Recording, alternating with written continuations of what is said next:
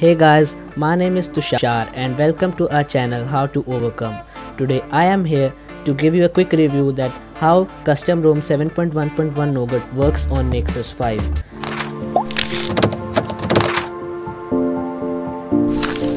I am using this update since last 1 month and I am not facing any problem, and it's very efficient and smoother than earlier. And one problem there was in earlier updates that phone gets heats up, but in this update the phone doesn't get heats up. Even I am playing heavy RAM consuming games such as GTA San Andreas and GTA Vice City also, but the phone doesn't heats up. And one another good achievement of this update is that a beautiful home logo which indicates the logo of Google, and we don't have to tap on the app drawer. We just have to slide down this arrow to open our apps, and we can search our apps over here. Suppose I have to open WhatsApp, I will type here WhatsApp, and here's my WhatsApp. I can use it. Now I will show you a quick review that how it doesn't lags.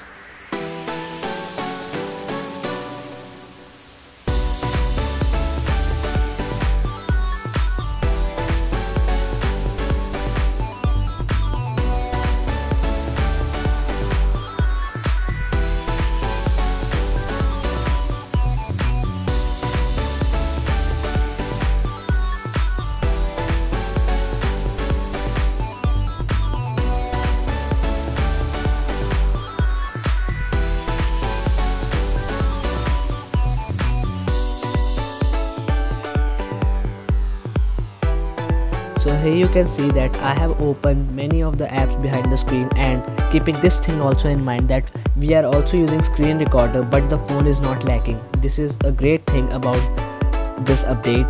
And one another thing which I have noticed that we can simply just double tap our notification bar to sleep our screen. And one another thing which I have noticed in this update which is good and fast for us is that we can search settings in this bar.